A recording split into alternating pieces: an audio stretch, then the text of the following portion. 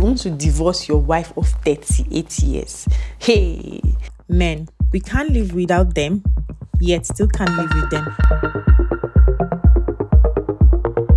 Men, why we hate them.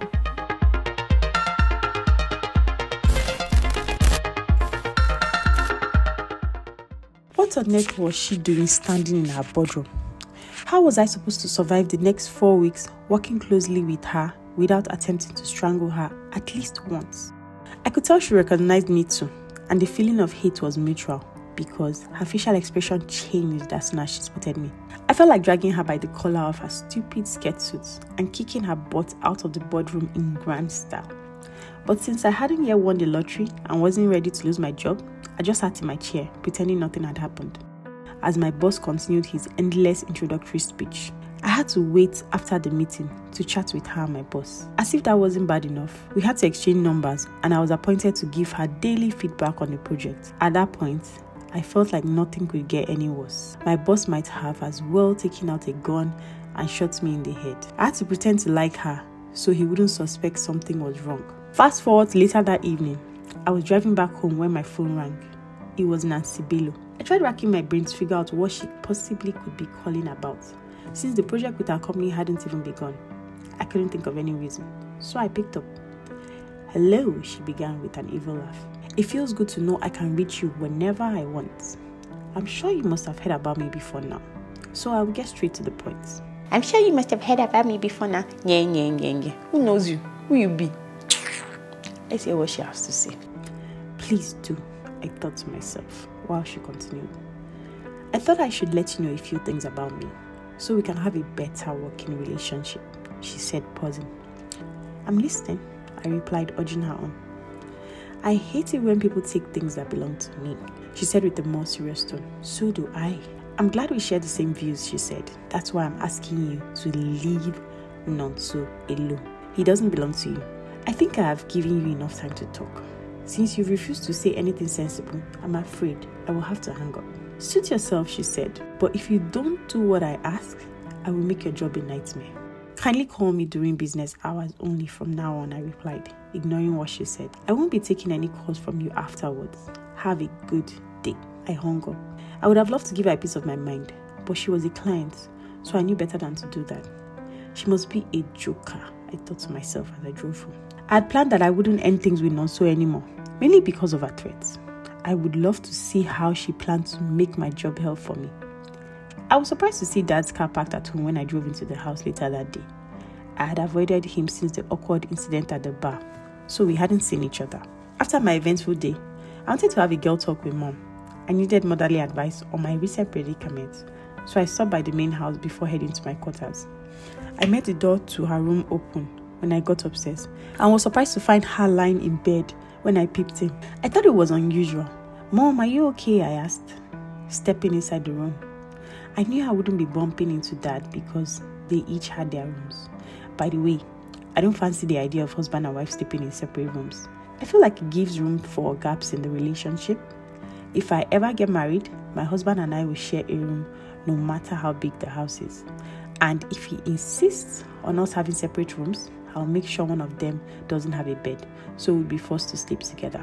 In my opinion, it was part of the little things that made my parents' marriage go sour. Before we moved into the new house, they both shared a room and a bed, so even when they fought, they were forced to see each other and eventually sort out their issues when they went to bed.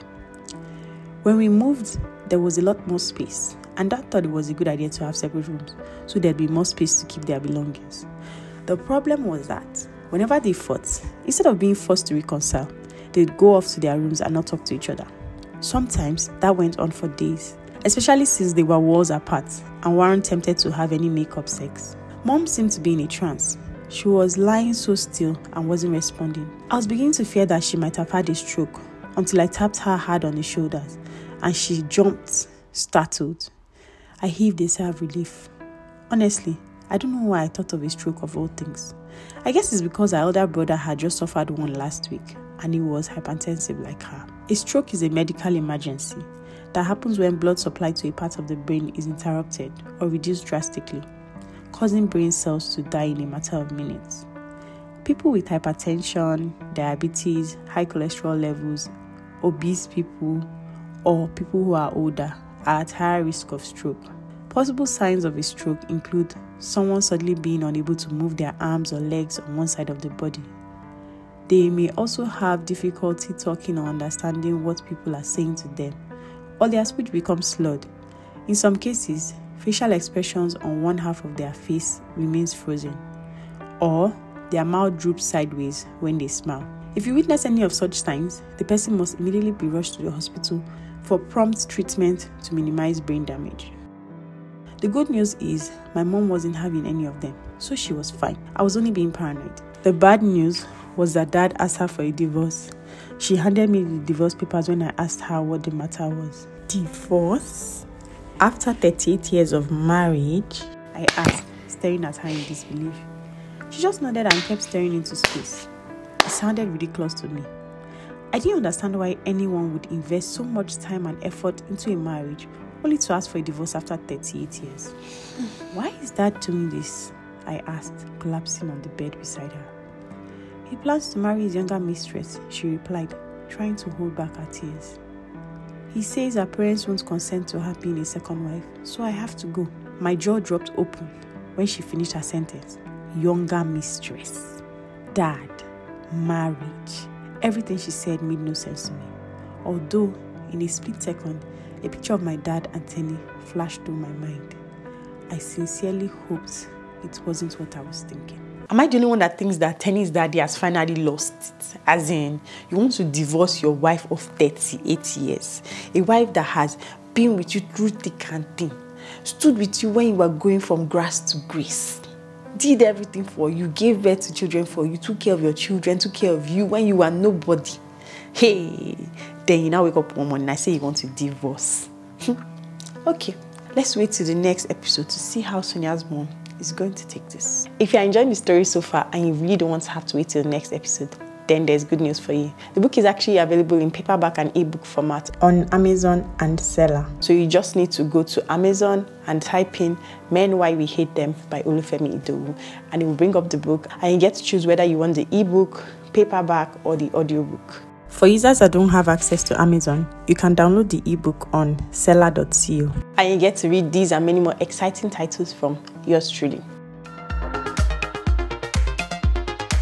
Men, Why We Hate Them.